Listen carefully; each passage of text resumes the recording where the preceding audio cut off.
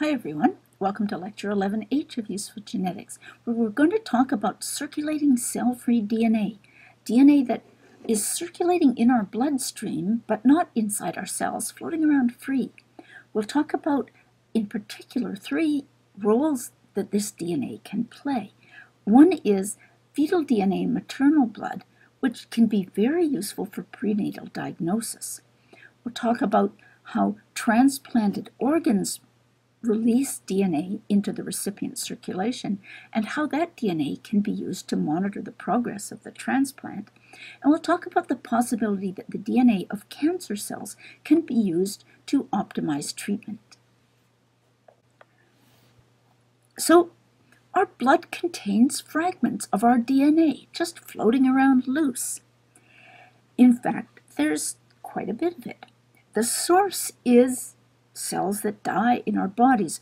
Old cells are always being killed off and tidied away, but some of the DNA escapes and just floats around in the circulation. This is the standard cause of DNA in all healthy people.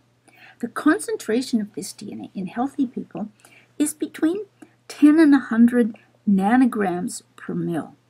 Now, a nanogram is a pretty teeny bit. It's a it's a billionth of a gram, which is already a pretty small piece. So that sounds like hardly anything. But in fact, when you consider the size of the DNA, there's about 10 to the 11th, that's 100 billion fragments of DNA in every mil of our blood. That's not a tiny bit, that's a ton of DNA. The fragments are quite small. I put in again this picture of the way DNA is packaged in chromosomes because the size of the fragments is thought to correspond approximately to the amount of DNA that's wrapped around one nucleosome when the DNA is packaged. Most of this DNA turns over quite quickly in our blood, so new DNA is constantly being produced and the existing DNA is constantly being cleared away, probably by our kidneys. Now, a big, very valuable use for this DNA came with the realization that when women are pregnant, their blood not only contains their own DNA, it contains DNA from the fetus as well. And it's produced by the same processes, by the death of cells that aren't needed anymore in the fetus. Most of this is DNA from the cells of the placenta. So, a substantial fraction of the DNA in a pregnant woman's blood is of fetal origin. It's relatively small amounts early in the pregnancy and gets larger as the fetus gets larger. It also is larger in problem pregnancies than in healthy pregnancies. It's possible to determine how much of the DNA comes from the fetus using particular enzymes, a particular nuclease that's sensitive to the methylation pattern of the DNA. There are some nucleases that will cut at specific sequences only if the DNA doesn't have the methyl groups on it, typical of the cytosine methylation that, for instance, determines imprinting. And it's known that there are a number of sites where the methylation pattern of the maternal DNA is different than that of the fetal DNA. So by incubating DNA from the maternal bloodstream with this nuclease, it's possible to compare the amount of DNA at the sites that differ between the mother and the fetus with that at the sites where the mother and the fetus have the same methylation, and to thereby calculate how much of the DNA in the mother's blood is fetal DNA. So identifying fetal DNA in maternal blood is very valuable because it can be used to genotype the fetus before birth. The simplest case is detecting the gender of the child because all it's needed is to do a polymerase chain reaction amplification of a Y chromosome sequence. If it amplifies, you're having a boy. Another use is to determine the genotype of the fetus for known alleles. This is particularly straightforward if it's an allele that the father has but not the mother, because then it's simply a matter of testing the total mother's DNA for the presence of this paternal allele. If it's present, then the child got that allele from its father. If it's not there, then the fetus didn't. More complicated is situations where both parents are heterozygous for a recessive mutation, and you're concerned whether the fetus may be homozygous, for instance, if both were heterozygous for cystic fibrosis mutation. This is where being able to distinguish between fetal DNA and maternal DNA is very valuable. It's also useful for detecting aneuploidies. This is, again, a little tricky because you're not looking for differences in sequences, looking for differences in the copy number of the sequences. And so it's necessary to sequence fetal DNA from all the chromosomes and look for differences in sequence coverage between the chromosomes. For instance, if triploidy is present,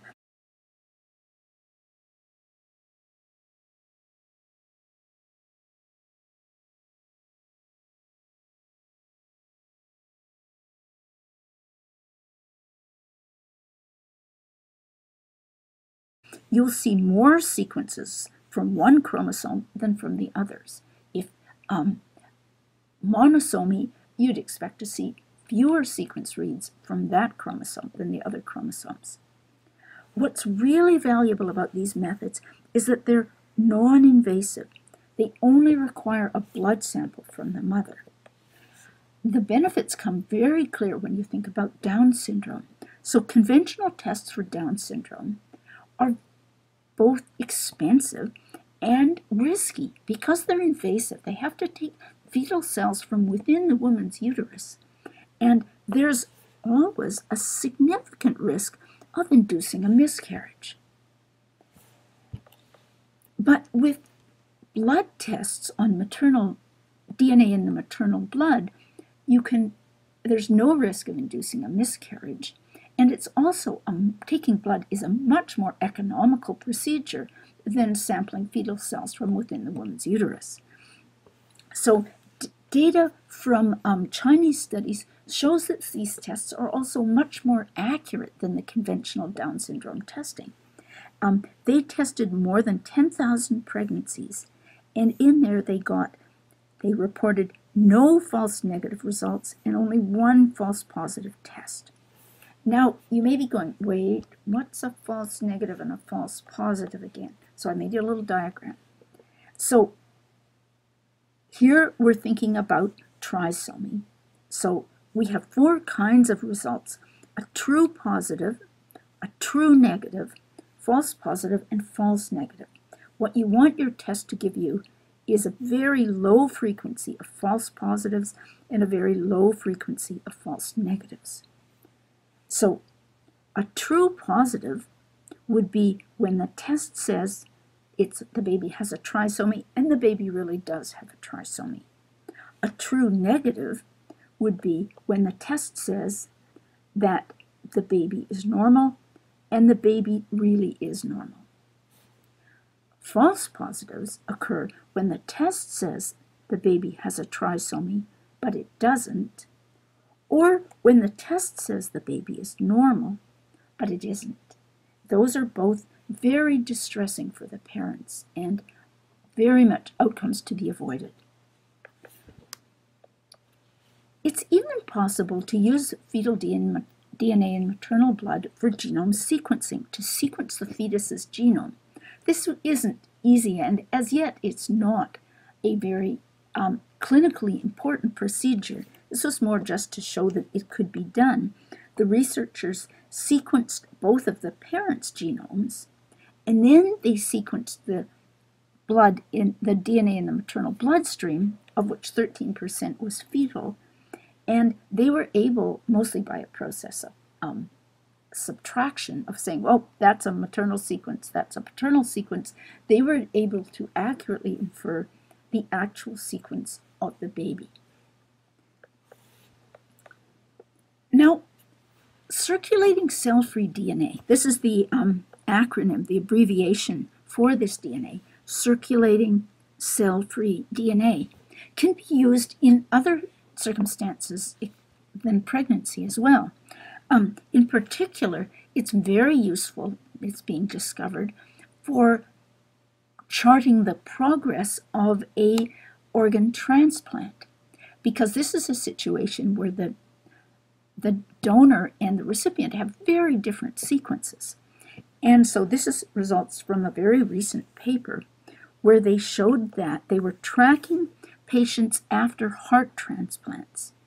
And what they found was that the percent of donor DNA in the bloodstream, in the total cell-free DNA, could be as high as 10% immediately after an organ transplant, but that it rapidly fell to almost undetectable. And as long as the transplant was being accepted, the levels stayed very low. But if the transplant was being rejected, levels would rise again.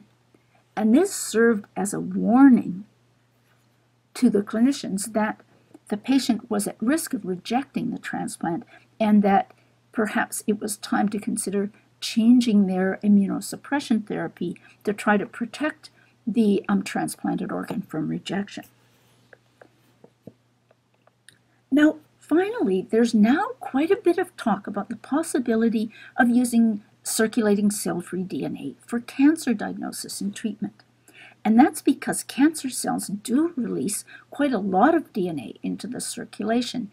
Cancer cells, although they're growing fast, they're sloppy, and there's quite a lot of cell death associated with the growth of tumors, so that there's substantial cancer cell DNA in the circulation.